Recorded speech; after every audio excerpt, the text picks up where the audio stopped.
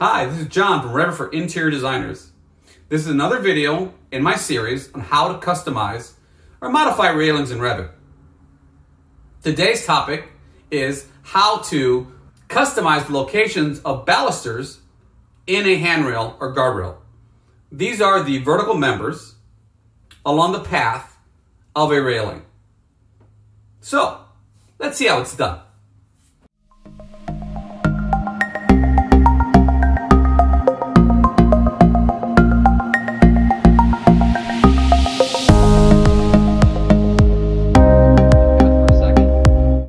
So the path in plan view, if I were to click on this, that path right there, go edit type, edit rail.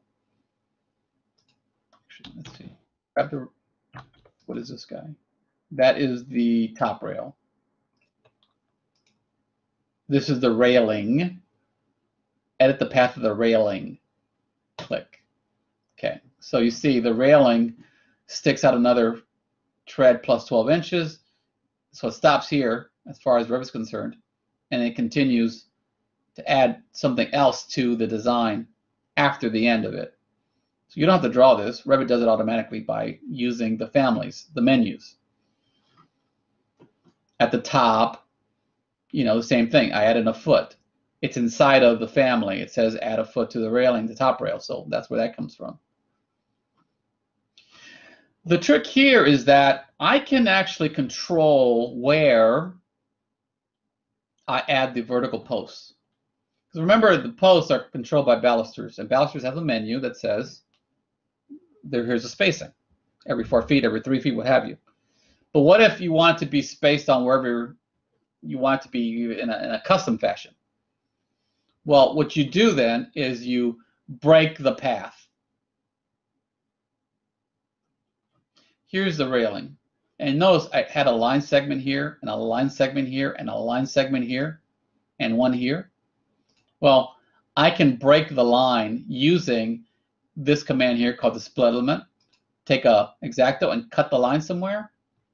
And wherever you cut the line, it will make a post. So to demonstrate that, if I took a simple railing, I drew a railing across here, and I accepted it. Let's make this railing the handrail type.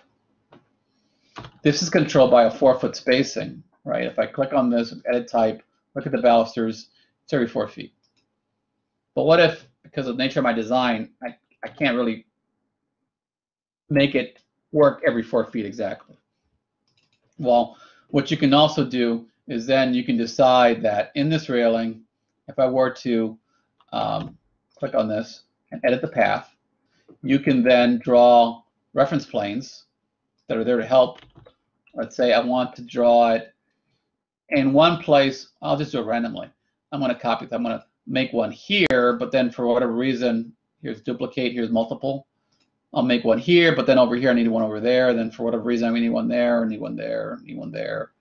I mean, these might not be 4-foot spacings, but you see this pattern is rather random. Revit will record that because it's completely random. So what you do is you use a split command and you cut it at these reference planes because they're there to help me space out where I want them to be. And if I did that, I can snap to those locations where the reference planes intersects the lines.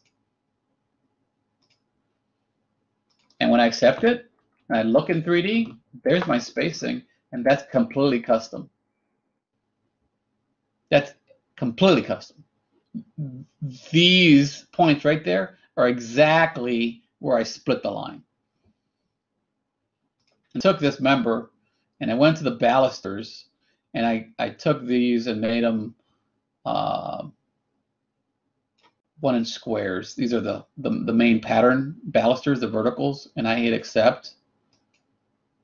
Apply. And you can see these are the start and end of my balusters. They're not the intermediate members because it's got split. This is the beginning and end of that line segment. So that's that start and end. The start and end controls this design, this spacing. You can grab that member by itself, but you can see top rails get selected, but that vertical member cannot get selected by itself. I can't change it out. So I will stop it there.